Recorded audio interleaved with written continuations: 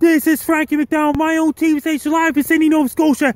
Asteroid 2013TX68 is going to make its return to the Earth on September 28, 2017. It's going to miss the Earth once again.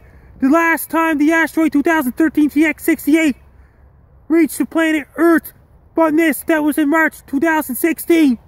But the Asteroid 2013TX68 is going to make its return to the Earth on September 28, 2017.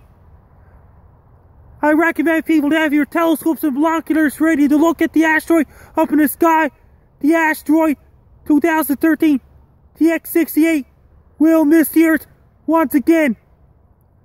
But it's not going to hit the Earth at all again.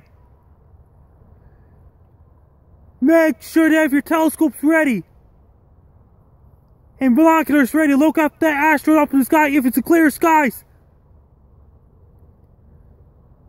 The Asteroid 2013TX68 is somewhere up in outer space right now. It's going to reach planet Earth again on September 28, 2017. It's not going to hit the Earth at all, but it will miss the Earth.